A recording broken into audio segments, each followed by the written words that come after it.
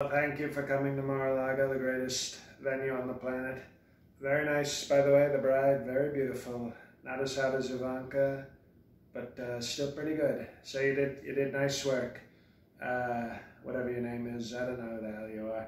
But anyway, our country is going to hell, and remind me not to have any more Diet Cokes, okay? They go into my head. But the country totally sucks, but I want to say, the bridesmaids over there, very nice. No, not the big one. You can step aside. You're right. Yes, you, the blonde.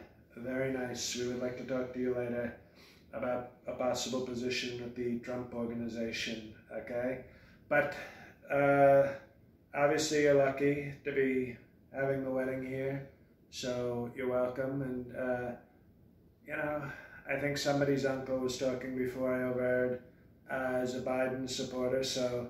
We are currently urinating all over his luggage. We got some of our great staff to do that. But, you know, we're trying to save the country. Okay, I have Sidney Powell right now arguing the case at a food court, and I think she's won over the Sbarro's cashier. So I think we're going to get a very good judgment soon. We're going to take back the country. Wait, I gotta say, okay, no, would you tell the bride to stop? You're not pretty enough to, you know, make this about you. Just stop. If you would mind, if you could just leave. You can have the dance a little bit later. Thank you. Security, please take the bride out of here. I'm talking. So not you though, bridesmaid. We want you to stay here. Thank you. And father of the bride, you know, you tried, but she's no Ivanka. Believe me, during that first dance, you know, father-daughter dance, it was. Let's just say we were at full attention.